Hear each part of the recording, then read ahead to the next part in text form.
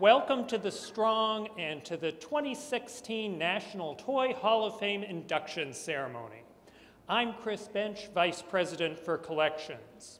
We're delighted to have an audience today that includes members of the museum's Board of Trustees, members of the Toy Hall of Fame's National Selection Advisory Committee, museum members, and representatives of the media.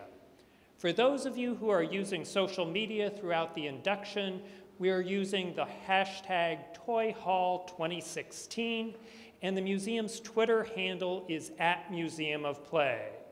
And our Instagram handle is @MuseumOfPlay, ROC. Also with us today are Gary Smith and Dan Agnew from the Pirate Toy Fund.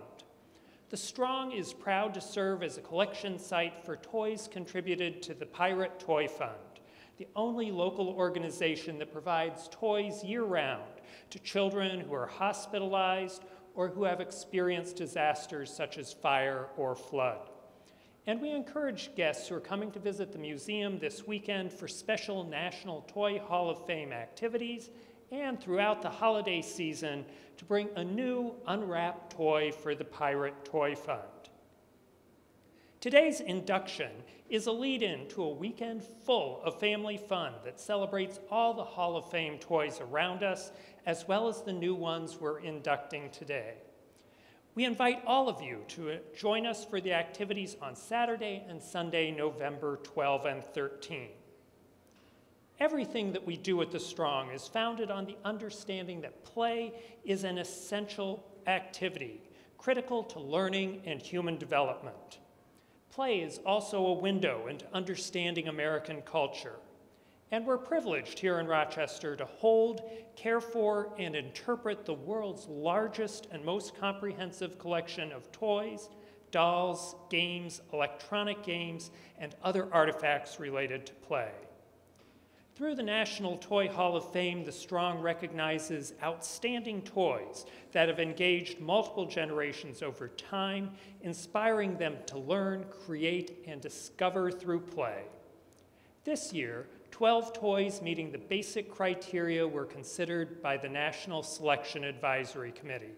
Those toys are Bubble Wrap, Care Bears, Clue, Coloring Book, Dungeons and Dragons, Fisher-Price Little People, Nerf, Pinball, Rock'em Sock'em Robots, The Swing, Transformers, and Uno. In a moment, curators Patricia Hogan and Nick Ricketts will announce the 2016 National Toy Hall of Fame inductees that will join the 59 toys already enshrined. I promise you that it will be a big bang. Following the announcement, Patricia, Nick, and I will be available for questions and interviews. And now for the 2016 National Toy Hall of Fame induction, let me turn the podium over to my colleague, Patricia Hogan.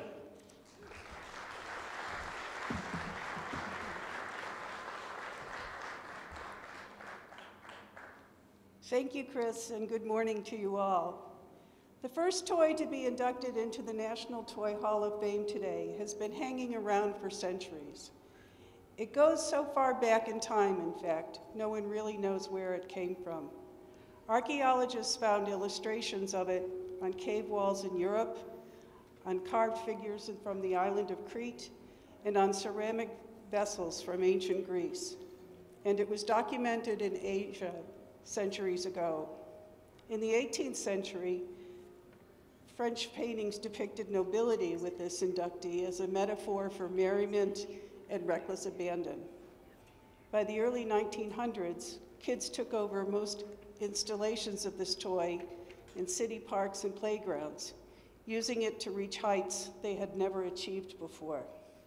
Since the mid-20th century, many Americans have added this inductee to the play areas of their own backyards in suburbia. Over the centuries, this new inductee has been made of woody vines and plant fibers, ropes and chains, even tires and crates, and more recently, of safe plastics and resins. Materials may have changed, but the fun derived from today's first inductee has not. The new inductee works best outdoors in the open, in fresh air, and in good weather. It requires physical exertion, muscle coordination, and some risk-taking. Wait! It takes a lot more, you know, it takes much more than that. It requires physics!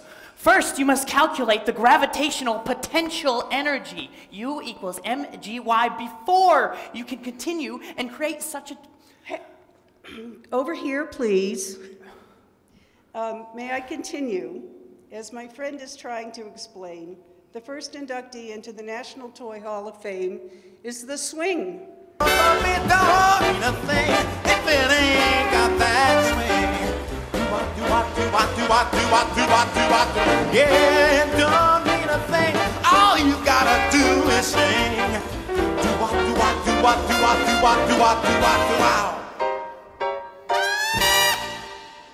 And now let's hand things over to Curator Nick Ricketts to announce the next inductee.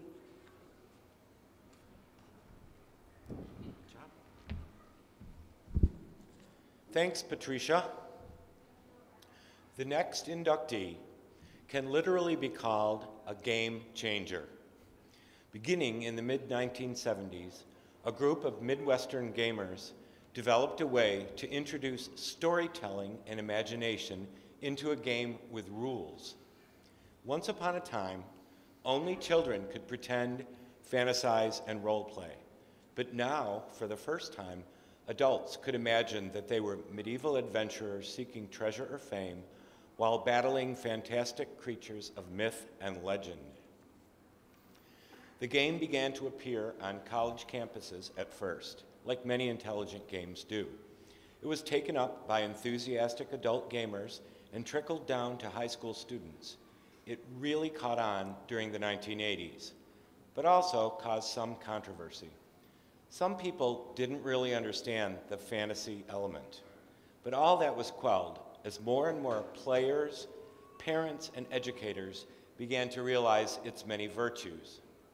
It can inspire creativity and be therapeutic.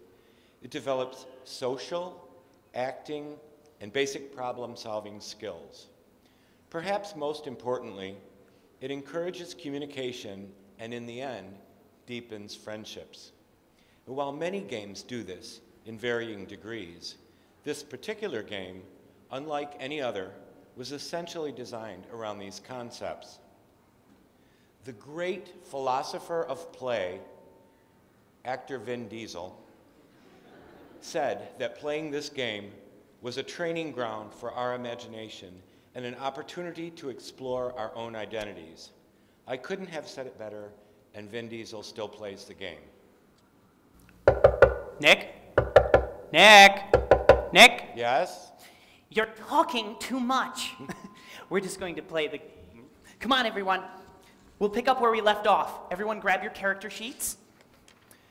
I am, of course, a level 10 human paladin.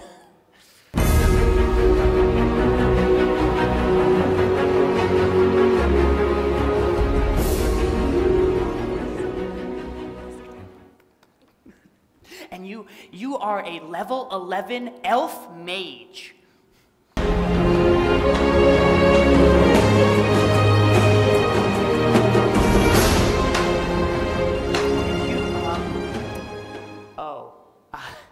I don't really like your character. So we're gonna give you a new one. Let's see. We could, what could you do? What character could you May I finish here? Thank you. Okay. Thank you. The second inductee to the National Toy Hall of Fame is Dungeons and Dragons.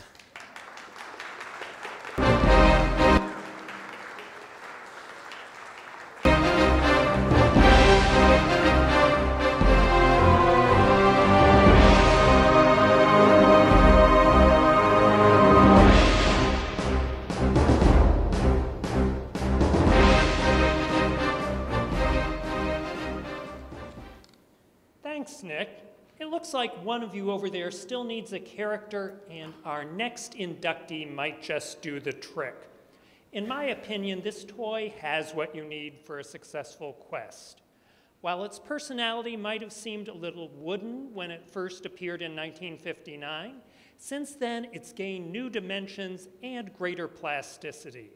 Sturdily built, it has a good head on its shoulders and the capacity to triumph over whatever challenges a dungeon master might place in its path, or to stand up to heavy play, marauding pets, and the occasional journey up a vacuum hose.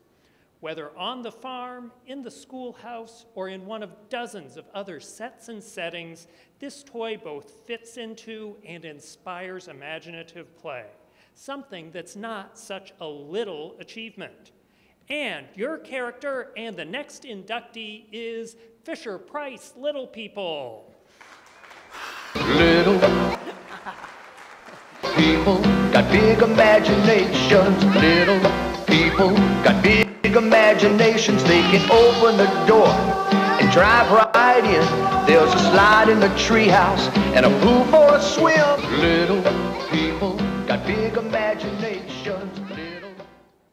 So it's official. The 2016 National Toy Hall of Fame inductees are the Swing, Dungeons & Dragons, and Fisher-Price Little People. We'd like to